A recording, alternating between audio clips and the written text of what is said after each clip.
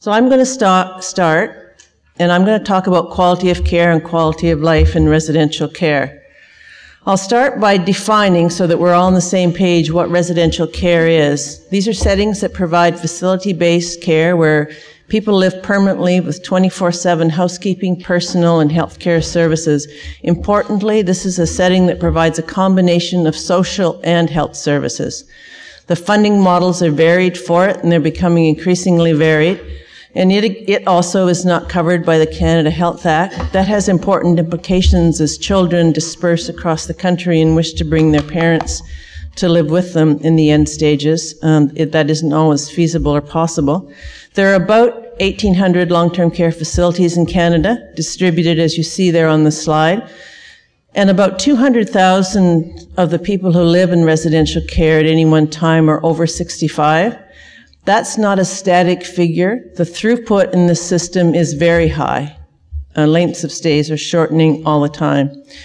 These are just two slides to show you that Canada is a middle-of-the-pack performer in terms of long-term care users as a share of the population, and the percentage of GDP that goes to long-term care expenditure. And you can see with the orange triangles the projections about where we're going to be in 2050. The typical resident is a female. She's over 80. If she's in a publicly funded system, she has a lower income. She's single, she has dementia, and at least 2 or 3 other chronic diseases. She's medically and socially complex, frail, and highly vulnerable. A very small proportion, but an important proportion that's not well understood, are what's called the unbefriended elderly. These are people with no family or friend support, where the so-called state is the legal guardian. These are essentially orphans in the system. The profile of the resident, however, is changing quite rapidly in long-term care. They come increasingly late in the trajectory of their disease. Therefore, they come with much higher dependency needs. They're more medically complex, and social engagement is even more difficult. As everyone in the room knows, dementia follows a frailty pattern of decline, with severe disability often in the last year of life, and often dramatic declines in the last months of life. The profile is changing, but the staffing and other key resource profiles have remained at steady state, which essentially means a net loss in resource in this sector. So how do we frame the challenge in residential care? We have a global opportunity to consider the adequacy and the quality of social and health care provision to support people for whom self-care is a diminishing or unobtainable option. However, as a consequence of history, chronic underinvestment, and piecemeal regulatory response to substandard practice, working in these settings is afforded extraordinarily low status, giving rise to all sorts of quality challenges and workforce instability.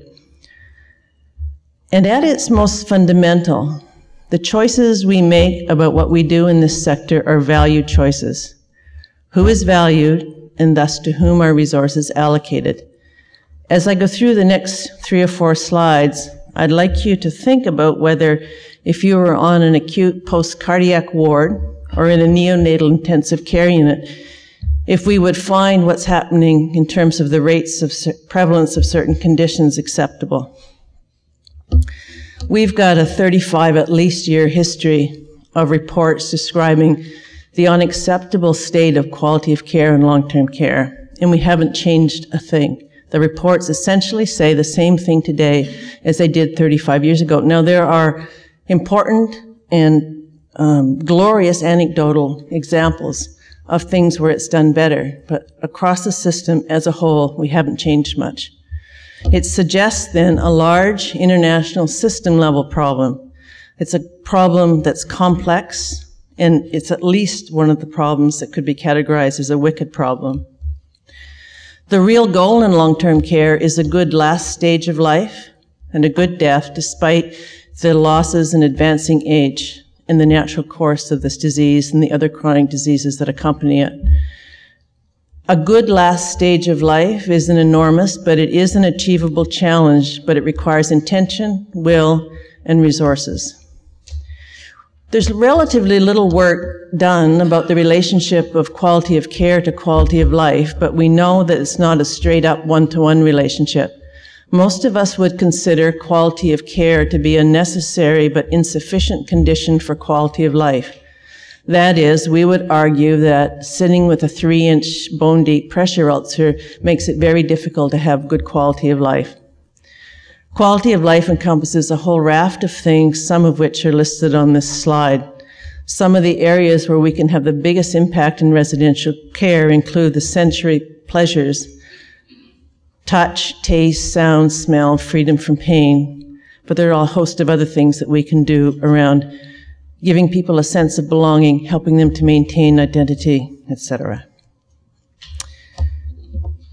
Symptom control has been a major approach to monitoring quality of care. These are just some examples of relatively recent studies that look at symptom control in later stages of life. Most of the work in this area has been done in the United States, followed by Europe. There's very little work done in Canada. So it's not uncommon to look at studies that will tell you that 50% of people have severe pain in the last period of life, whether it's the last week or the last 30 days or the last year. There's new work out of Belgium which suggests that only about half of people die peacefully in long-term care. The work by Hendricks is particularly important because pain and agitation together create a particularly difficult pattern of suffering. The Italians have done work, as have others, on potentially inappropriate practices. I'm sure Dr. Stajidar will have comments about what it means when you have a long-term care setting where 43% of the people get emergency interventions in the last 30 days of life. So we have a problem. Susan Mitchell in the United States has done the landmark work on people, the clinical course of people with severe dementia. Going from left to right, from a light to a dark bar, you see what happens as people approach death. So even 12 months out, we have unacceptably high rates of some symptoms. But as you approach death, the burden becomes higher and higher. Pain and dyspnea in particular are uncomfortable, frightening symptoms. Pressure ulcers are not only uncomfortable and cause pain and suffering, they're extremely expensive to the system. Agitation is upsetting not just to the resident, but to the family. There wasn't any Canadian data until we just published a piece. The two symptoms that we have that are the closest to Mitchell's show a similar pattern. As people approach death, so for the last 12 months of their life, we see an increasing level of dyspnea and pain. And for us, we think importantly, we've been able to demonstrate, however, that if you're in a nursing home that has a more favorable environment, the green dots on this slide, your symptom burden, while still unacceptably high, is lower. So that offers us some potential for new areas of intervention. So what are the implications? At minimum, we need a values-based discussion about what we are willing to do to support older adults with dementia in the last stage of life. We need meaningful engagement of people with dementia and their caregivers. We need workforce stability discussions, meaningful discussions. We need resource reallocations discussions, hence the need for values-based discussions. There's enough money in the system to address this problem. It's how we allocate those resources. And one of the easier things to tackle is we need a Canada-wide data system that enables us to systematically measure quality in every nursing home in every province. Currently, we have a data system, but only in some of the provinces.